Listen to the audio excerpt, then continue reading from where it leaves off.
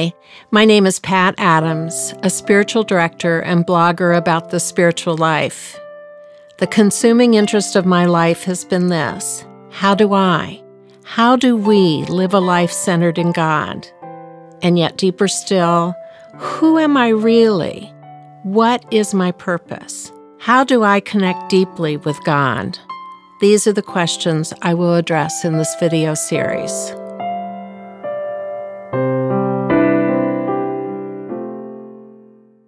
What is the heart of the gospel? Jesus boils down the laws that the Jews of his day followed into two great commandments. Love the Lord your God with all your heart, all your soul, all your mind, and all your strength, and love your neighbor as yourself. This is the heart of the gospel. Then he illustrated what he meant with other teachings like the Beatitudes, the parables of the Good Samaritan, and the prodigal son, among others. The Beatitudes illustrate to us what loving God with all of ourselves is all about. The parable of the prodigal son teaches us about the nature of the Father, and the Good Samaritan tells us who is our neighbor. Let's start with the nature of God. We humans have been so raised at home and in school in a system of reward for good behavior and punishment for bad that we project the same expectations onto God. We rest secure in getting into heaven after we die if we've been good in following his commands, his laws, and we know that we'll be punished in hell if we've been bad. But let's really listen to what the Father and the prodigal son is telling us about God that belies this assumption and belief. The father in the parable has an eye out for his son's return, even when he knows that the son has squandered his inheritance and profligate living, which basically means he's misspent his youth, ignoring all that his father had taught him. The father is hoping to see his son again, and when the son appears, the father runs out to meet him, embraces him, welcomes him home, feels compassion for him. The son wants to apologize for all he has done, to ask to just be a servant in his father's house. But his father says to the servants, "Quick, bring the best robe and put it on him. Put a ring on his finger and sandals on his feet. Bring the fatted calf and kill it. Let's have a feast and celebrate. For this son of mine was dead and is alive again. He was lost and is found." Later, the older son complains to his father about the treatment his brother is getting. "Look, all these years I've been slaving for you and never disobeyed your orders, yet you never even gave me a young goat so I could celebrate with my friends. But when this son of yours who has squandered your property with prostitutes comes home, you kill the fatted calf for him." And the father answers him, "You are always with me, and everything I have is yours. But we had to celebrate and be glad because this brother of yours was dead and is alive again. He was lost and is found." The father is not punishing the lost son. He is welcomed. He is not treating him badly because he has erred. He is restoring him to his place in his father's house. And that is how God treats us. No matter what we've done or how long we've been gone from his house, we are welcomed and celebrated, loved and embraced, forgiven and even celebrated. What God is asking of us is that we return to him, to repent, as John the Baptist said, to do a 180 turn on the world's ways, and to come back to live under his influence, care, and protection. Then we are restored to our natural inheritance as sons and daughters of God. Where is the punishment and lowering of status that we and the prodigal son expected? Nowhere to be seen. God knows what we go through to disengage from the world and to seek him. He feels compassion for us, for this is not an easy task. It takes time for us to be able to absorb who God actually is, apart from our projections on him. It takes time for us to see, and even more time to feel his love for us, his forgiveness of our choices, and of the whole person that we are. But this is the lesson of the parable of the prodigal son and daughter, that we are welcome from the minute that we seek to return home, that we turn our backs on the world and its cares. The parable of the prodigal son shows God's love and forgiveness for us. Now, given the welcome on God's part, what wisdom does Jesus offer about loving God with all of ourselves? That's in the Beatitudes. Let's see the Beatitudes as Jim Forrest does, as a ladder. Each Beatitude is a rung on the ladder, each step dependent on the ones before. The first one is, "Blessed are the poor in spirit, for theirs is the kingdom of heaven." Blessed means fortunate, good, or happy. And poor in spirit means that a person has come to the end of his own resources, tried everything that the culture and the world has taught her, and experienced the emptiness of it all. And he knows that he needs help to take the next step, and probably doesn't even know what the next step is. She or he is ready to lean on God, to be led by his Spirit, to explore the hidden side of life, the soul's life, to realize his or her own potential. So Jesus says, blessed is the person who is ready to lean on God. Realizing our dependence on God is the first step to take on the ladder. And then, blessed are those who mourn, for they will be comforted. And what do we have to mourn? Our own inadequacies, our own dual nature, being human and divine, our own sufferings and pain, the time spent in following the world's ways. To come to a place of peace and acceptance of all that we are, we have to face up to that totality, warts and all, and mourn our shortcomings and our pain. And when we do that thoroughly, we are free of any defensiveness or projection of our own shortcomings onto any other person.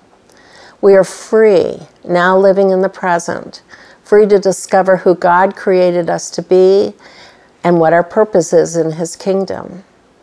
Here is where God's transformative spirit really begins to form the person. If we leave the transformation up to the ego, it'll never happen. First of all, the ego is only interested in itself, so it cannot give up that preoccupation. How could it possibly serve God? The ego is better at pushing away physical and psychological pain, using any number of behaviors to deaden it. Eventually, what happens is we turn more and more of our lives over to God's healing spirit. We are transformed into loving people, and the ego, still needed, but not determinative, comes to serve the higher self or the soul. So we're building up a picture of a person who can love God with all of him or herself. First, we have to recognize our own limitations and poverty, and then the next step, we have to mourn our shortcomings and pain and suffering. The third beatitude is, blessed are the meek, for they will inherit the earth. The translation of the Greek word for meek, praus, used here is gentle, meek, kind, humble, and considerate. This is the stage when the ego's dominance fades drastically, for the qualities of gentleness and humility and kindness are all about putting someone else first. Cynthia Bourgeault in The Wisdom Jesus calls this being gentled and differentiates it from being broken. She's using a metaphor from taming horses, but I think it still holds true for humans. If we're forced into obedience, we will comply, but with anger suppressed. If we are gentled into obedience, our owner, the Lord, has our full cooperation. And here is where we begin to put our whole selves into the love of and into the relationship with God. The fourth beatitude, the fourth step, is blessed are those who hunger and thirst for righteousness, for they will be filled. When we have put our whole selves into God's hands, then our hunger and thirst for righteousness becomes paramount. And what is righteousness? It is both acting in agreement with God's standards and being in the proper relationship with God. It is not just following the laws of God perfectly. There has to be the right relationship too. Putting God first, loving Him with all of ourselves. Here's where the very human drivers of rebellion, defensiveness, and making up for our own deficits recede to the background of our lives, and our natural hunger and thirst for righteousness comes forward. Again, healed of so many of our human tendencies, our hunger and thirst for God comes to the forefront of our lives. Our ability to rest in the mind of God comes to the fore, as well as our ability to hear His indwelling Spirit. And so we have taken the next step towards loving God with all of ourselves, and are now expressing that in everything we do. The fifth beatitude is, "Blessed are the merciful, for they will be shown mercy." The Greek word for merciful, elimon, means merciful, including feelings of pity, with a focus of showing compassion to those in serious need. Here we hear echoes of the Father's compassion for the prodigal son when he rushes out to greet him. Mercy, pity, and compassion for ourselves and all others, fellow human beings in the same dilemma of trying to deal with the world and make the right choices that bring us to God. Psalm 23's assurance is appropriate here. "Surely goodness and mercy shall follow me all the days of my life, and I will dwell in the house of the Lord forever." For that is what this beatitude promises, that those who are merciful will receive mercy. The sixth beatitude step reads, "Blessed are the poor in heart, for they will see God." Pure, as in the Greek word katharos, means clean, pure, and innocent. And heart to the Greeks, cardia, meant the seat of the inner self, composed of life, soul, mind, and spirit, with a focus on thinking and understanding. Notice how the Greek words are close to our English words too, catharsis and cardiac. Catharsis means total cleansing and release, and cardiac related to the heart. The pure in heart are those who are no longer weighed down by their own inadequacies, their own pain and suffering, or by the shoulds and the ways of the world, now cleansed and all released. The Holy Spirit has healed all the errant human ways. The person is free to live in the mind of Christ, free of the world's stuff, fulfilling His purpose and His creation. The seventh beatitude is, "Blessed are the peacemakers, for they will be called children of God." To be a peacemaker is to wholly live out the fruit of the Spirit, to bring peace, joy, love, and patience to everyone they meet, to deal with everyone with gentleness, kindness, goodness, and self-control, and to be faithful. To be a peacemaker suggests that on each side of an argument is a worthy human being who has a valid point and is treated with kindness and mercy. To be a peacemaker means it doesn't matter where another comes from, or his or her race, or how much status or income one has. Every single person in the world is worthy of your attention and help. Making peace always implies a deep relationship with God, where all one's needs are met as they arise, so that the person may focus on the greater needs wherever he is. The peacemakers will be called children of God because they are also made of love. The eighth beatitude is, "Blessed are those who are persecuted because of righteousness, for theirs is the kingdom of heaven." The person who is persecuted because of his beliefs and actions in the world, expressions of his or her faith, is beyond caring about his own body and what happens to it.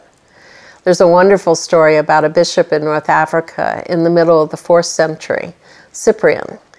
When the decree came down from Rome that all who would not bow to the emperor were to be killed, Cyprian refused and then insisted that he be martyred. He marched out to the execution place with his followers, insisted that they tip the executioner because he was only doing his job, asked them to tie his hands behind him, and then stretched out his neck for the executioner. Here was a man who was beyond caring whether he lived or died, but only cared about doing the job he was given. Many people either saw this or heard of it converted to Christianity that day because of his peace in the face of death. To feel blessed because one is persecuted means that the person is resting in the arms of God, and that is all that is important. The Beatitudes show us the steps along the journey in the Holy Spirit that gain us the mind of Christ, each step dependent on the one before. Now let's turn to the parable of the Good Samaritan to see who is our neighbor and how we are to love him.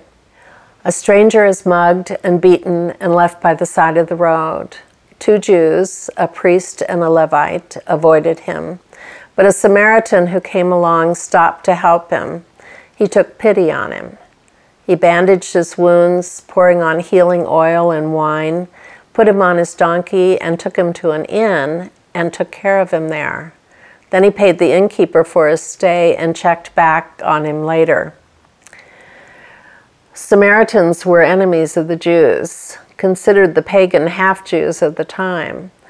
So Jesus is drawing a memorable example when he says that a priest and a Levite passed by the injured man and did not offer to help, but a Samaritan did. We don't know if the injured man was Jew or Samaritan, only that he was in need of help.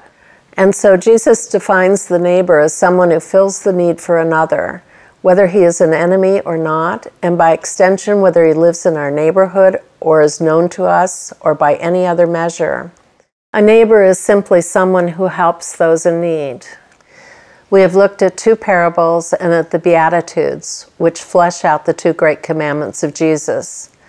These teachings are the heart of the gospel and the basis for all we need to know about God and ourselves. Love of God and love of neighbor are the 2 principles. They emphasize the centrality of love in serving God and our fellow men and women. Thank you for watching. I look forward to hearing from you soon.